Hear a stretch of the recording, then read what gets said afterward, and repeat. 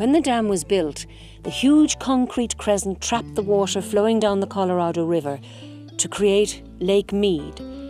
It's the biggest artificial lake in the USA. Many dams have water cascading over the wall, but here the water from Lake Mead drops down 4 intake towers.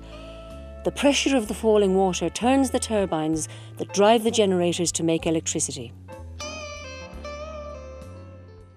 Water flows down the pipes hidden in the canyon walls. It enters the building that houses the turbines and generators. The flowing water spins the turbine blades. The turbine is connected by a shaft to the generator above it. Turbines turn the generators to make electricity.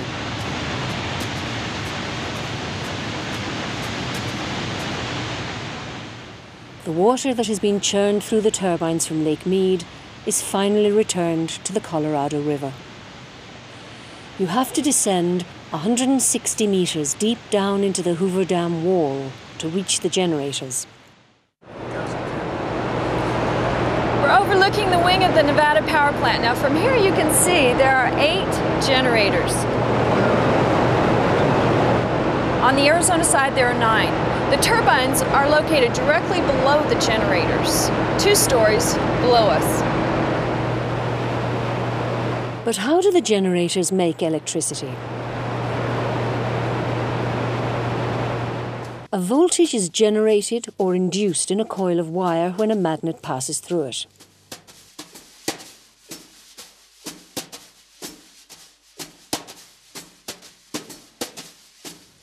If a magnet rotates near a coil of wire, an electric current is produced in the wire.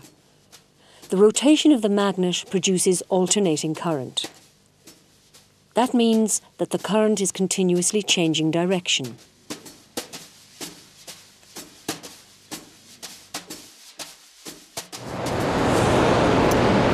We're on top of a 600-ton magnet that goes all the way around the generator, and it's attached to the shaft. Above and below the magnet are coils, and as the magnet moves around the coils, it produces electricity in the coils.